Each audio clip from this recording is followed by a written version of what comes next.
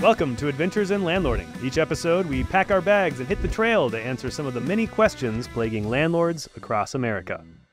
Welcome to this week's adventure. I'm Krista, and I'm here with Jonathan. Jonathan, how are you doing today? I'm doing great. I'm ready to jump in. Let's go, both feet. Okay. What do you got for us? Okay, so this fun little story comes from Washington. Our poster is on Reddit as 420 Throwaway Ack. The title of this story is Dropping Rent? ? Oh, you don't hear about that very often. No, you don't. So inherently, a first-time Washington landlord has come to Reddit for advice. 2023 was their first year being a landlord. Mazzles to you. And they love their tenant. So they want to know, should they drop rent given how high it is in their area? They know that rent will not always be that high in their area. But they're like, do I get ahead of this by dropping it now? I really love my tenant. Like, what do I do? Which is a really refreshing question. It's really nice to see somebody who's asking if they should lower that price to make sure that they're matching the market or not. But I do have some thoughts. Yeah, I do too. So my first thought here is just no. What's your first thought? My first thought is also no. So even just bringing this up with our audience of landlords, I'm sure you're thinking, why? Why drop rent? I'm not running a charity. This is a thing that people say sometimes, which is true. You are running a rental business. So you don't need to drop rent unless there's some reason to do so. But it doesn't seem like there's necessarily a reason here, aside from they like their tenant. Yep, that is the main reason that they have picked out. But I am curious, what are reasons to perhaps drop rent if somebody were to stumble across them? Yeah, if you use a tool like the one that we have on our site to try to determine the right market rent for your rental, and you're finding that you are way, way, way high, and maybe you don't have a luxury rental that could justify that kind of price, then you should probably drop it. The really telling thing would be if you are advertising your property trying to find a new tenant and you just can't get one. If people say, I'm totally interested, and then they see the price and they say, never mind, I'm going to look elsewhere, then your rent is probably too high. But that's not what's happening here. No, great points. I think those are definite signs to look out for because, again, you need your rental to be priced in a way that encourages people to rent it, right? Yes. That is the whole shtick. That's how you make money. But exactly as you said, that's not what's going on here. In fact, this person is just saying, hey, I really like my tenant. I know that prices aren't going to be this high forever. Do I get ahead of the curve and do I lower them now? To which, again, I would say no. But to expand on it, if your tenant hasn't come to you saying, hey, I need rental assistance, I can't make this work, it doesn't make good business sense to lower the price for fun. Yeah. Right? This tenant has not come over and said, hey, landlord, I'm really struggling to pay rent. Is there anything we could do? In that case, it's up to the individual's discretion. If you want to have a different kind of payment plan, maybe they pay twice per month, maybe you lower the cost altogether, completely separate conversation. If instead we want to celebrate and capitalize on the sentiment that this is a really great tenant, as the comments suggested, you could ask the tenant if there are any home investments that would make them want to stay longer, or if there's anything that you can do as a landlord to make their stay more comfortable. They mentioned things like maybe you ask them if they want a Nest camera. Maybe you ask them if they need some kind of renovation done to make it even more comfortable for them to stay long-term. Because long-term tenants are gold. You know, especially this, it sounds like they've had a really great relationship and you want to make sure that you're keeping them on. Even a really small gesture, such as giving them a handwritten card that says, hey, I've really appreciated you being my tenant, and maybe $50 to a local restaurant, goes a long way in communicating the same message that you are trying to with a rent reduction without harming your business. Yeah. Plus, if you buy a gift card for a tenant, you can write that off as a business expense. Yeah, I mean, in general, if you are not getting pressure from the tenant to lower rent, if they are able to afford that rent and they're happy paying that rent, and, you know, if you're just wondering, should you drop rent just for peace of mind to know that what you're selling is worth its price, then yeah, make some home upgrades, you know, make it an even better deal at the price that you currently have set. Because sounds like you really like your tenant, and it sounds like your tenant's pretty happy too, based on what we've got here. So yeah, good on you. Yeah. Don't shake up the ship, say thank you, and remind them that, you know, you're happy that they're there and you hope they talk to you if anything pops up, and you're good to go. Do you know who's really moving in? You can, using TurboTenant's comprehensive tenant screening report. Your applicants will even cover the tab. Get started today at landlordpod.com. All right, Krista, I've got one for you. Shoot. This post is by Out This World Like Tang on Reddit, and the title is Landlord Sold My House No Warning? So basically, this tenant is complaining that their landlord sold their rental property with them still in it without any prior notice. Ouch. That's a big no-no. They say the new landlord wants more money, and they also threaten to evict. The old landlord apparently didn't fix anything. There were lots of roaches. It was in bad condition. And this poster says they intend to talk to their lawyer, but they wonder, would a lawyer even care? And they also bring up what happens to a security deposit when the property is sold. So we can tackle that in a moment. And they also say that they're being accused of unpaid rent. And they have no receipts to prove that they did or did not, in fact, pay that rent. So I will just very quickly tackle that one. Use TurboTenant for rent payments. We give receipts to everyone. Tenant, landlord, all of it's in your account. Don't end up in this kind of situation. Now, let's tackle the other stuff. So the landlord sold the property with the tenant in it. There's nothing inherently wrong with that. How should they go about that process, though? As the landlord, you want to communicate with your tenants about what's going on with the place where they live. All the time. All the time. I mean, really, just communicate.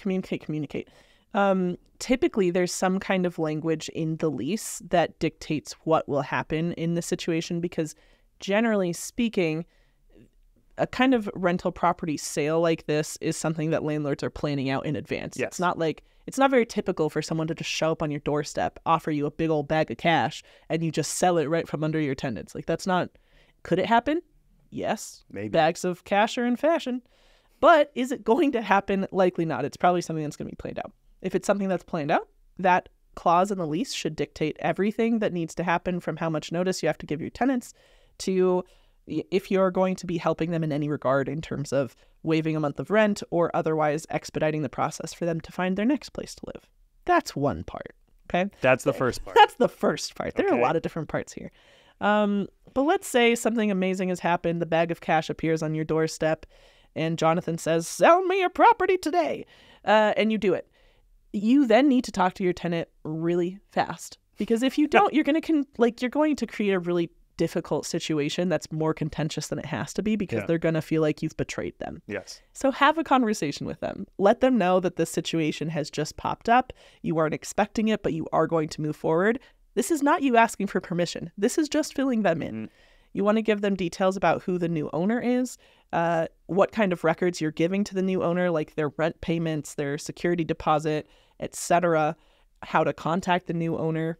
Also, when someone comes and purchases rental property that's occupied, they are equally beholden to the original lease as the first landlord. So they can't just come in and say, "Shoot, I'm jacking up rent $500 and you owe it to me tomorrow." Yeah. That's illegal, because you signed a contract for the property and the lease stays with the property, not the owner.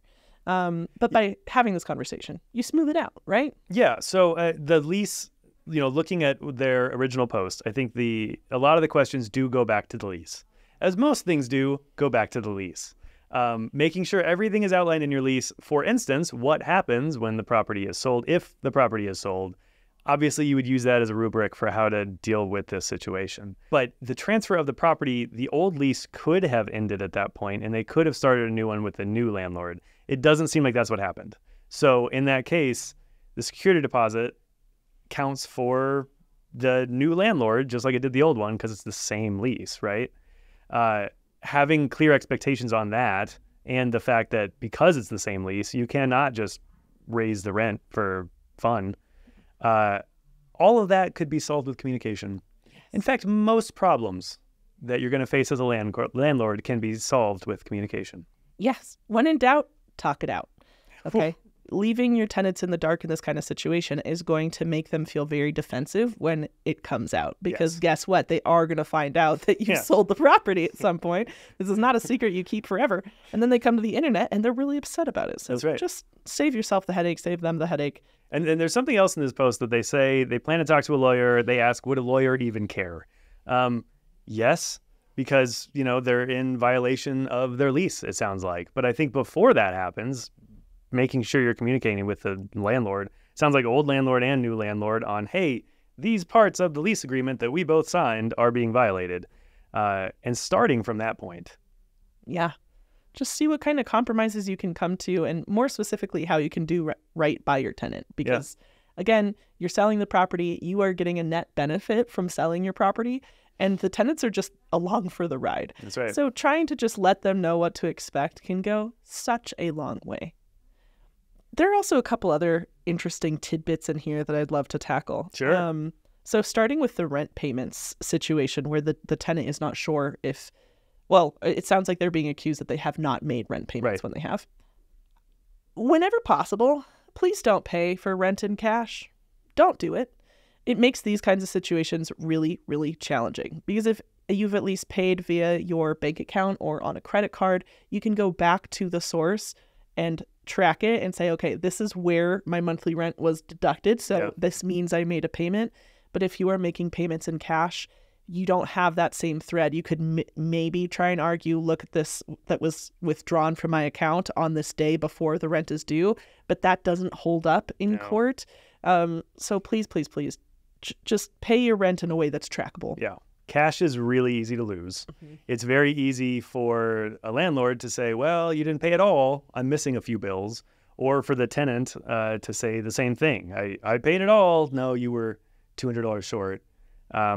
It's hard to prove that, unless you have videos of the actual transfer of cash happening and everybody counting it every time. Who wants to do that every month?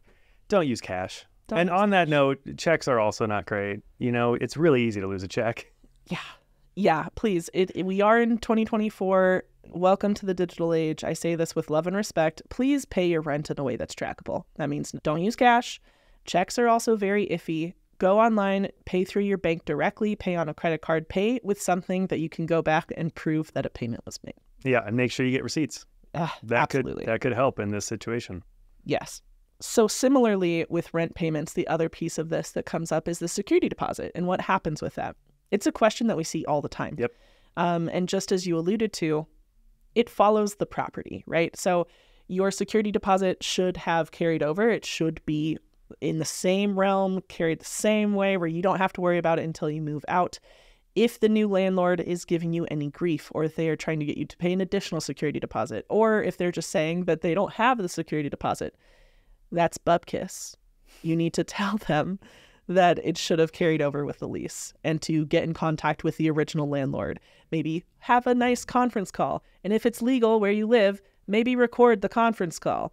I'm very passionate about recording laws. It's a personal passion of mine. Records everything. I really do. It's difficult to have any kind of conversation with her because you're being recorded. Yeah, I've got an archive of you just saying silly stuff. I know. But really, you want to just make sure that if this does go to court, you have all of the tools at your disposal to prove that you've been a good tenant and you've been doing what you're supposed to be doing. You've paid your rent. You paid the security deposit. How that's being handled after the fact is none of your business. That's on the landlords to figure out their business. But I'd hate to see you get penalized for something that somebody else is doing. Yeah. And on the landlord side, again, make sure you're communicating, make sure you're falling back on that lease agreement. If there is anything that's not, for some reason, outlined in your lease agreement, like, for instance, what happens if I choose to sell the property? Well, that's a great time to talk with your tenant and to come up with possibly a lease addendum that tells you this is what's going to happen. The lease is going to transfer to the new owner. That means security deposit has been covered because, again, same lease. That means no increase in rent payments without a lease renewal. Just make sure you have it all in writing. Beautifully said. And as one final note, whenever we're talking about legal situations, make sure that you know your local laws, because some states actually require you as the landlord to disclose where the security deposit is being held down to the address. Yes. And so if the new landlord is going to be moving it to a new account, a new bank, you need to relay that information to the tenant, whether that's you or whether that's the new landlord. Either way, you have to let the tenant know. So stay up on your laws, communicate, and you'll be golden.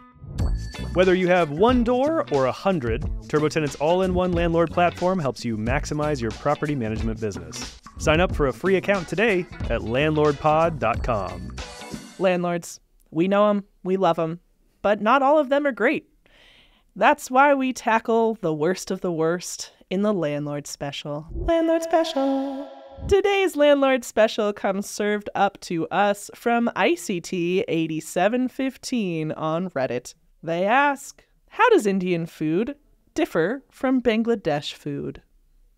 If you suspected we're going to be talking about racism, you are absolutely correct. Nailed it. This Californian landlord is asking their peers, had a previous experience with Indian tenants where they're cooking using lots of spice. Oil and curry left a very strong odor all over the kitchen cabinets, walls, etc. The cabinets and counters were all kind of sticky? It's a question. He's not sure. Is Bangladesh cooking/food similar? Anyone with real life experience with this? Thanks in advance. If they were asking how does Indian food differ from Bangladesh food, because they were cooking it themselves or they were just checking out a new restaurant, that'd be great. But they're not. They're trying to decide who should live in their rental unit. And that's not okay. Don't do that. Don't do that. Race is one of the 7 protected classes under the Fair Housing Act. If you need more information about that, we talk about it all the time because it pops up in really innocuous situations. And then there are really overt situations like this. As a landlord, you should not be considering someone's race as a qualifying aspect to them getting into your rental. Point blank. Yeah. Questions you should ask. Can they afford the rent? Do they have stable income? What did previous landlords think about them? And when can they move in? Not their race. Unless tenants are cooking illegal substances in the kitchen, you shouldn't give one flying hoot about what they're doing in there. Don't be racist. Don't be racist. Well, that is it for this episode of Adventures in Landlording. Make sure to subscribe on your podcast player of choice and on YouTube. If you have any feedback or you want to share your own adventure in landlording, check us out at landlordpod.com.